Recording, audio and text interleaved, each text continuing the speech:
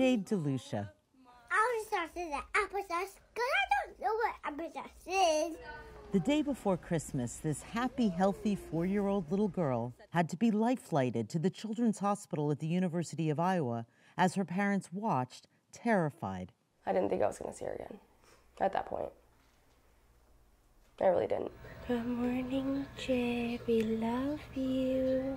Jade had the flu, a strain called influenza B. It's spreading quickly across the country, which is highly unusual for this time of year. And experts say the most vulnerable to it are children.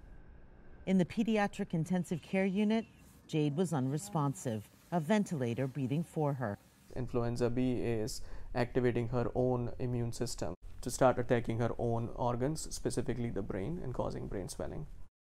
For days, Jade's mom and dad didn't know what the future would bring. Her doctors feared she might not make it.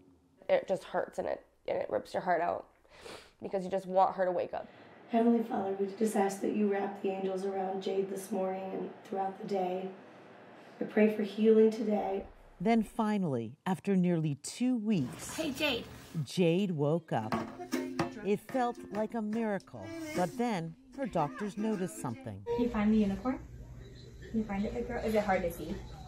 Jade can't see. Yeah. The flu caused inflammation in her brain, and she may be blind forever. Throw it. Her parents know Jade still has a long way to go in her recovery. Jade, do you feel okay? No. And they're stunned by what the flu can do to a healthy child.